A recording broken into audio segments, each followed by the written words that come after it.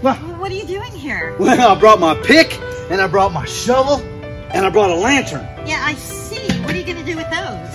I'm going to go in the woods, I'm going to look me for an X, I'm going to start digging, and I'm going to find me some treasure. Treasure that is gold. Gold and silver.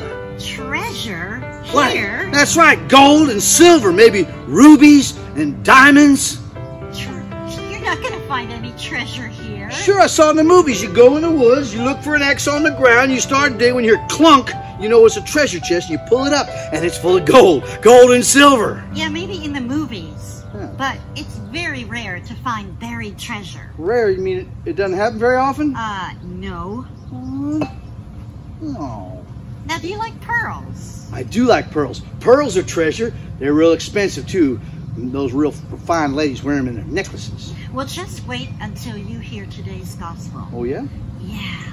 Lots of pearls, lots of riches in those words today. I do like riches, like gold and silver. Lots of buried treasure. Just wait. Okay. You're going to learn all about another kind of buried treasure. Oh, I'm looking forward to that. Hi, everyone.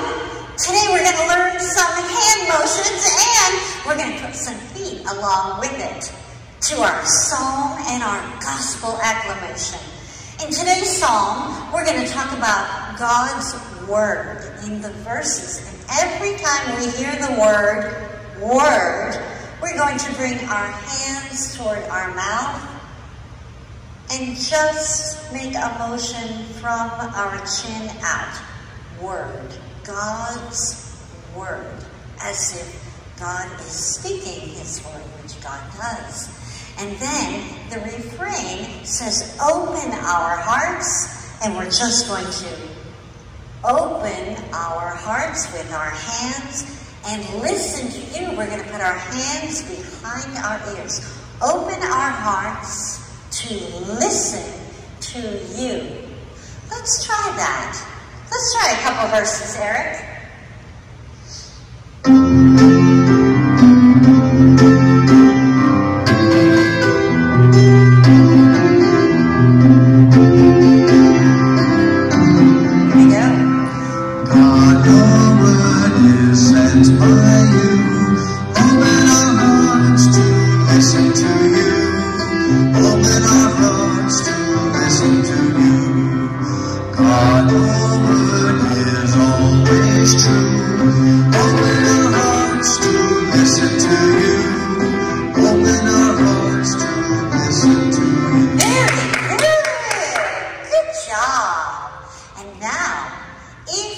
Watching last time, you will know the moves to this Alleluia because we used it as the psalm last time, and we're going to use it as the Alleluia this time.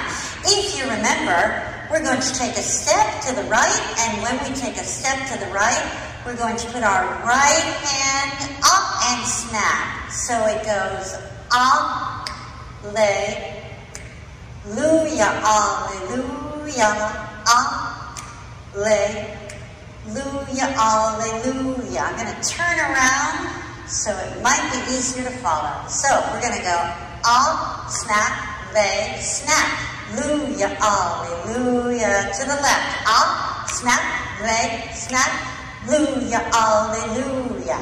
Got it? I knew you did. Let's try a refrain, shall we? Let's see what we remember. Here we go. Alleluia, Alleluia, Alleluia,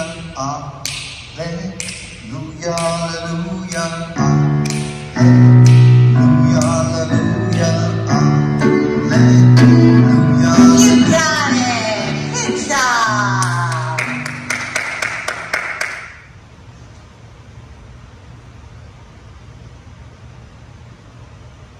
A reading from the first book of Kings.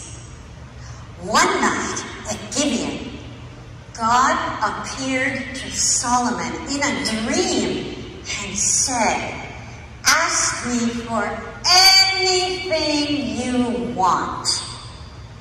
Solomon answered, my Lord and God, I am your servant. You have made me king in place of my father David. But I don't know any more about being a king than a child would know. And I must serve your chosen people, even though they are a great nation with more people than can be counted. Please make me wise enough to rule them well and know the difference between right and wrong. No one is really able to rule this great nation of yours. The Lord was pleased that Solomon had asked this, and he said, I will answer your prayer. You will be wise and know more than anyone who has ever lived or ever will live. You didn't ask to live a long time or to be rich. And you didn't ask for your enemies to be destroyed. All you wanted was to be honest and fair. The word of the Lord. Thanks be to God.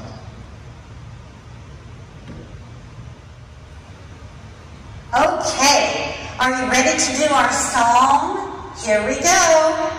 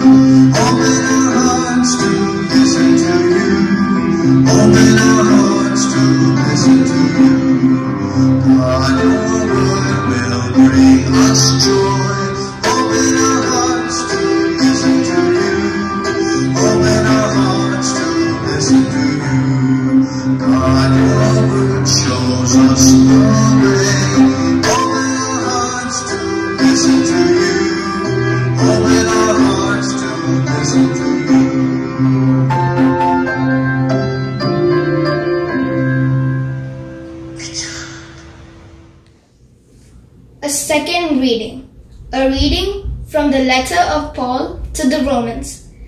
Brothers and sisters, we know that God is always at work for the good of everyone who loves Him. They are the ones God has chosen for His purposes, and He has always known who His chosen one would be.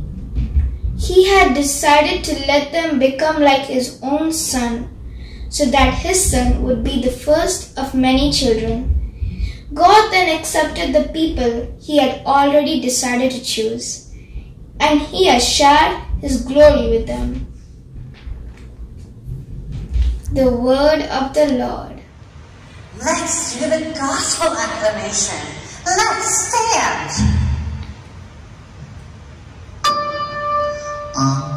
Alleluia, alleluia, alleluia, alleluia, alleluia, alleluia, alleluia. Blessed are you, Father. Alleluia, alleluia, Lord of heaven and earth. Alleluia, alleluia. You have revealed to little ones.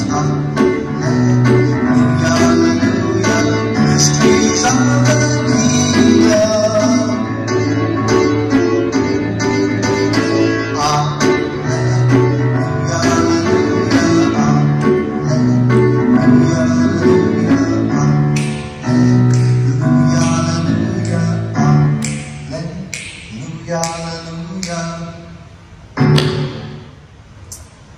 The Gospel according to Matthew.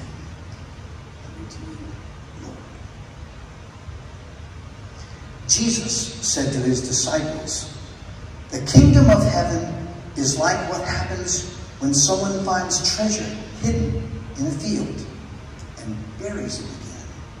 A person like that is happy and goes and sells everything in order to buy that field. The kingdom of heaven is like what happens when a shop owner is looking for fine pearls. After finding a very valuable one, the owner goes and sells everything in order to buy that pearl. The gospel of the Lord. Praise to you, Lord Jesus Christ. Today we're talking about treasure. Treasure from heaven. The treasure of heaven. In the first reading, God came to King Solomon and promised him anything he wanted. Imagine that. Anything. What can you imagine that you might want? By choosing to be wise, which is what Solomon chose, and to rule his people well, God honored his request and granted him wisdom. He granted Solomon wisdom. He could have had money. He could have had jewels. He could have had power. But he chose wisdom instead. We've talked about wisdom before. Wisdom is a certain understanding of how things work. Being wise. Do you know someone in your life who's wise? Maybe your parents, maybe a teacher or a coach. Your Sunday school teachers are wise. In the gospel reading, Jesus tells more stories that seem simple, but they have a hidden meaning, hidden just like that treasure. Jesus says that the kingdom of heaven is like a treasure that someone found in a field. He buries it, and then he sold everything he had to buy that field because the treasure was in it. Jesus goes on to say that the kingdom of heaven is also like a shop owner, someone who owns a shop that sells things. And this shop owner happens to be looking for fine pearls. Maybe he's a jeweler. I don't know. But he was looking for pearls. Pearls, as you may know, come from oysters. Hopefully I've got some pictures of them up so you can see them. Some people think that oysters are yucky because they're dirty. They look like dirty rocks on the outside and they're kind of slimy on the inside. They're sort of icky, but they can make beautiful pearls inside of them. And the people will pay a lot of money to have one of these pearls. In Jesus' story, the shop owner sells everything to buy a very valuable pearl, the most valuable pearl. Can you imagine selling everything you have to buy just one thing? All your toys, all your clothes, your bed, everything. To buy one thing? It's kind of hard to think about. The kingdom of heaven that Jesus talked about isn't a kingdom with castles and knights on horseback and princesses and dragons. It's a kingdom of commandments from God. Commandments telling us to be kind, telling us to be patient, telling us to be gentle. Along with wisdom, these are the things that God wants us to value more than money and power. He wants us to value honesty and fairness, and gentleness, self-control, and kindness more than anything. That's what these readings are about today. Try and think of these things like treasure. Treasure is rare. It's not very common. It's very valuable. But for some people, hearing a kind word is even more rare. They don't get to hear a kind word very often. Have you ever had a day when you felt like everyone is yelling at you and you just can't do anything right? In those times, a kind word, or a pat on the shoulder from a friend, or a phone call from your grandparents, or someone showing you patience might be worth more than gold or silver, maybe more than all the gold and silver in the world. Pearls may be rare and precious, but the kingdom of heaven is far more rare. There's lots of pearls in the world, not a whole lot of the kingdom of heaven yet. There could be so little of it in the world, and because it is so rare, it is very valuable to God. He thinks it's very valuable. and it should be valuable to us as well. This week, do something rare and precious for someone else and give them a kind word.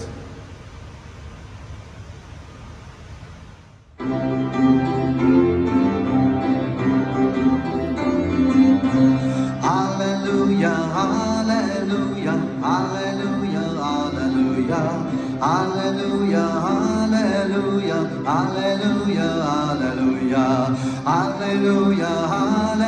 hallelujah, hallelujah, hallelujah, hallelujah, hallelujah, hallelujah, hallelujah.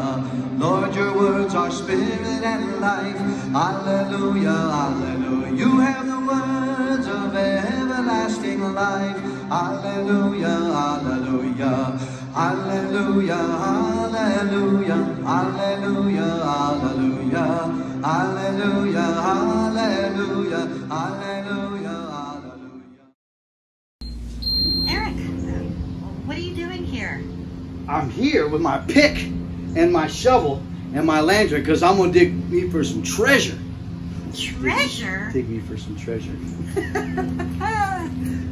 Let's try this again. Let's try this again. Okay. You ready? Yeah. Eric! What? What are you doing here? What is that? This is a pick, and I got me a shovel right here and a lantern. And what are you going to do with those? I'm going to dig me for some treasure to find some gold. Gold and silver. You still said dig me. I kind of like that, though. No, I guess I'm going to dig me some treasure. I'm going to dig up some. I'm going to dig up some treasure. You said I'm going to dig me for some treasure. Okay. And what language are you speaking? It's not Southern. That's not. What are you doing here? I brought me a pick, and I brought me a shovel, and I got a lantern. I see. What are you going to do with those? I'm going to dig me some treasure. I'm going to dig up treasure with this here pick and that here shovel, and I'm going that there shovel, this one right here, and I'm going to find me some treasure. Try it. You need to do blooper reel. Yeah. That's got to be it. Okay. Great, you were so good. Stop. Thank you. Thank you.